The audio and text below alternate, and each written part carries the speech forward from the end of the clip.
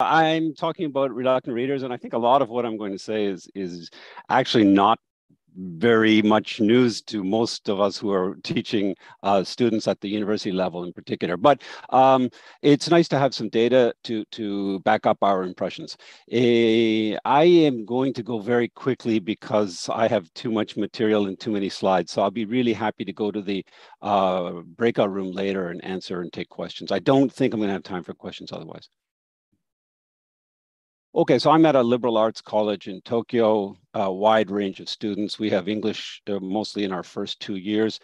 We have a comparatively low number of students who study abroad and a comparatively low number of contact hours with strong institutional pressure to improve test scores. So extensive reading is one of the ways that we try to increase the number of contact hours or exposure hours of language to students. We started using extensive reading in 2015. And at that time, we were using both digital and online, and we've since switched to completely using the X reading system. Our students read over 4 semesters, and we also give them summer and spring assignments. And we try to make sure that all of the students complete at least 300,000 words by the end of our 2 years. We also tie regular assignments, quick writing assignments and discussion assignments in class to specific X reading books. So students are given two books to read a week or asked to read 2 books a week. One is their choice and the other is a book that's assigned and it's thematically connected to the content of the lesson.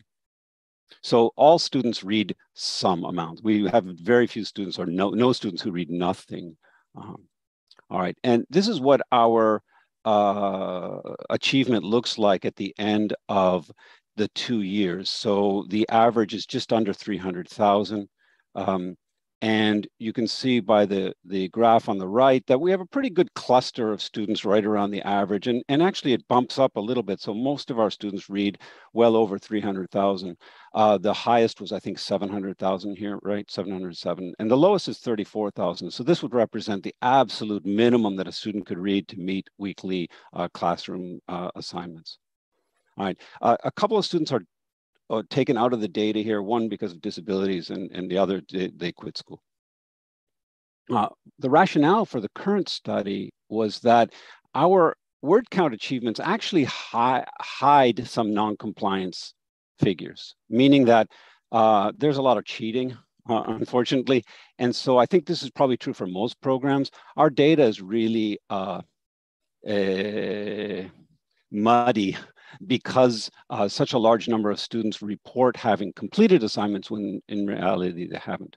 So it's important to go back and ask the students about their experience so that we can get some feedback about our program and extensive reading from students rather than just looking at how many students supposedly achieved our targets. The research questions are there differences in the profiles of compliant and non-compliant extensive reading students? And do the responses of non-compliant students suggest any ways that our program can better support all students? All right, the current study was conducted in January of 2022, and just after students had completed the 2-year ER program. The anonymous responses were collected via SurveyMonkey, and the students were asked to estimate what percentage of assignments they completed really. And then after this, there were 10 clusters or categories of questions with 39 questions in total.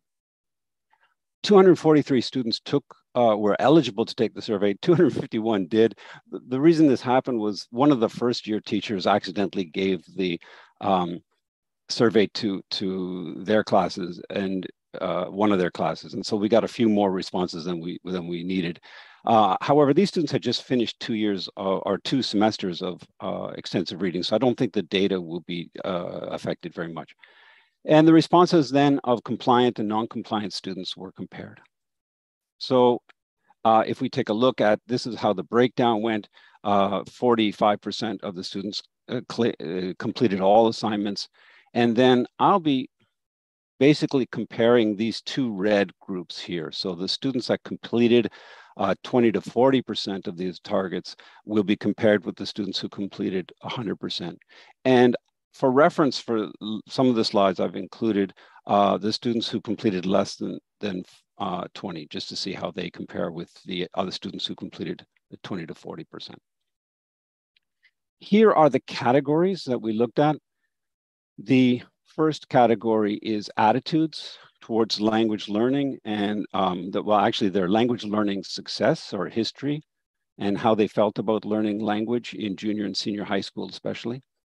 Next is their attitudes, their beliefs about language learning through reading easy books. We do a lot of explaining to students, but sometimes the message doesn't come through about the necessity to read easy books. The third one is attitudes, preference for other established skills. So we ask them particularly how they feel about reading in comparison to other skills. Students tend to have historically tended to favor speaking. So the next three categories deal with motivation and three different types of motivation. The first is the L2 future self. Number 5 is motivation for completing the assignments to get the grades.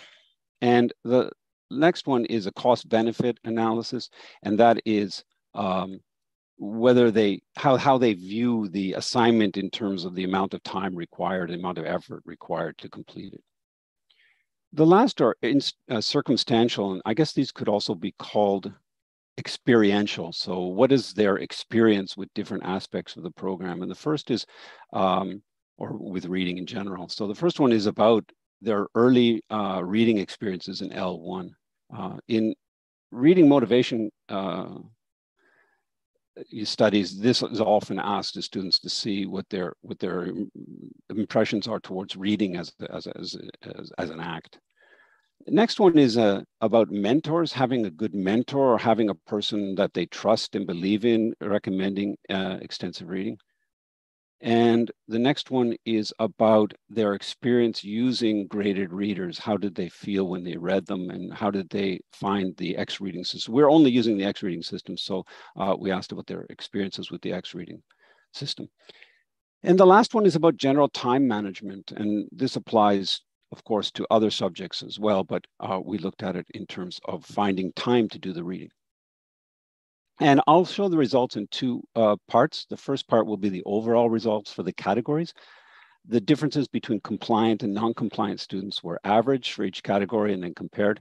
And we looked at which had the greatest differences. And then all categories showed differences, and 5 categories were particularly large. And let me just put that up to show what it was.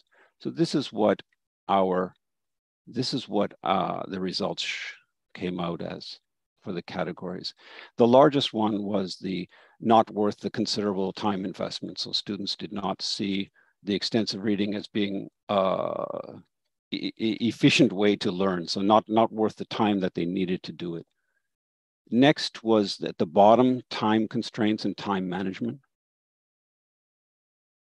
And then we find the next one is the graded reading experience is not enjoyable enough.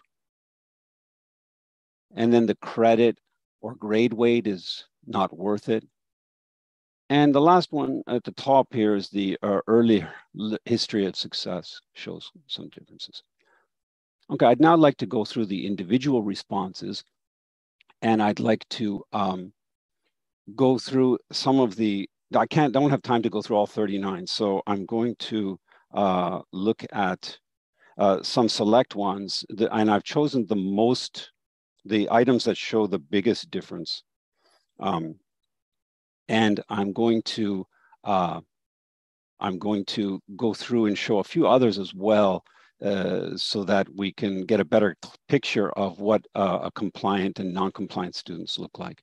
I also included for this section the results of the less than 20% students, because I think that sometimes shows a trend of non-compliance. So those students often have good reasons why they are so low, but for this part, I put them in just for reference. Okay, the first item here is about learning history. So I have always found English to be easier than other subjects, and our compliance students agree to this more often. However, what's interesting is that the non-compliant students also agree to it at a fairly fairly, good amount or number, right? And not as many disagree with this. Okay, compared to other students, I was better at English than most students in junior and senior high school. And here we don't find very large differences, actually. Except with the number who are agreeing, but we find fairly large differences with the number who are disagreeing and disagreeing strongly. Right. I put more effort into studying English than other subjects in junior and senior high school. And the compliant students are a little larger. But again, the non-compliant students are not all that far off the mark. I think it's kind of interesting that they claim to be good, hardworking students all through their system, and then they get to university and they kind of stop. So, okay. The next one here is about their sense of self-efficacy. So how strong or how good they feel at English. And I feel that I have a pretty good vocabulary when I'm reading. Our compliant students are agreeing to this a little bit, but our non-compliant students much less so. And if we look at the students who did the least amount of reading, they are really disagreeing with this. So they themselves feel that they have a very weak vocabulary. All right. This is their scores in junior and senior high school, and students here get a score out of 5. So 4 or 5 score represents students who are quite good or are doing well in the courses. So I usually receive scores of 4 or 5 in English in junior and senior high school. Most of our students are agreeing with this, the compliant students, but a fairly large number, about 60% of the non-compliant students also seem to have done well in junior high school. And the lowest readers, less so. All right. This one is for the motivation section, this item. However, I think it fits nicely in this section because we're talking about efficacy. Goals of 80 or 100,000 words, the word count targets, seemed too difficult to achieve, so I didn't try. And here we find a huge difference between the compliant and non-compliant students. So our less compliant students are agreeing with this to a much greater degree. So what does this mean? And here's the way I've interpreted these results. The non-compliant students have had less success as English learners, but not no success. In fact, we can even argue that they were fairly successful before entering our program. However, they have a poor sense of self-efficacy. All right, let's look at their beliefs about language learning through easy books. And here we find not very big differences. Most of our students agree that extensive reading is a key to improving English. At all levels, really. And we have pretty good buy-in at the compliant level, especially, but even at all levels, really. All right. However, ER is a study technique that I like. What I'd like to point out here is that few students really like it, but the number of students who dislike it strongly increases quite a lot as we go through compliance. So students are showing very clearly that they don't like extensive reading, or many of them don't anyway. All right, so dislike of ER is unsurprisingly highly correlated with non-compliance. However, even among non-compliant students, there is acknowledgement of the importance of ER. Among students, there's a clear preference for focusing on speaking. This is another item, I didn't include it here. Okay, motivation, credit or grade weight. And this one was, I think, the slide that showed the biggest difference of all, or the item that showed the biggest difference of all. I will complete the reading assignments for the grades, even if they are not enjoyable. And our compliant students are agreeing with this to a very large extent. Others, not so much. And I think that compliant students are more focused on achieving grades and more willing to complete any assignments, unsurprising again. Non-compliant students are more affected by the emotional reactions to materials and assignments. So they tend to vote with their feet or follow their emotions or not do what they don't like than the compliant students. Let's now take a look at the graded reader experience. And this question asked, or they asked them whether they thought graded readers are hard to read.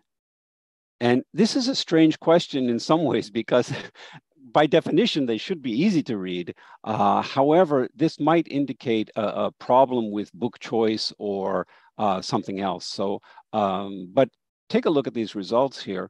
The very few of the, well, but still some of the compliance students are choosing, yes, that's the case.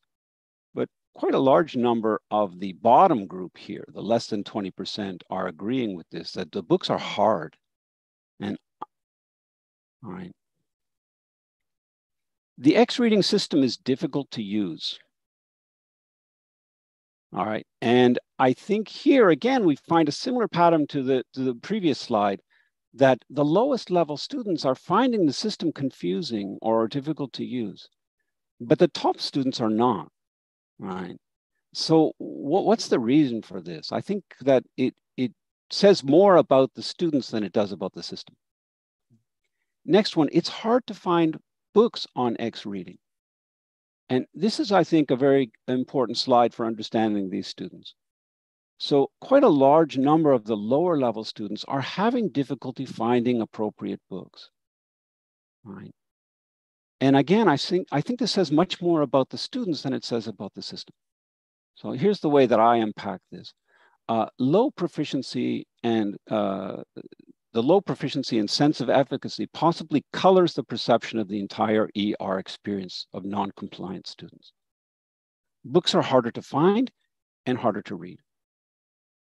And therefore, they probably need more support, but I'll get into that later. All right, the next one, time constraints. And this was the section that had the biggest difference. And we can see I had little time to read because of my part-time job. Quite a few students who did not read much agreed with this. And at university, this is a big issue because a lot of students have to pay for their own tuition. And so they really have to work 20 hours a week.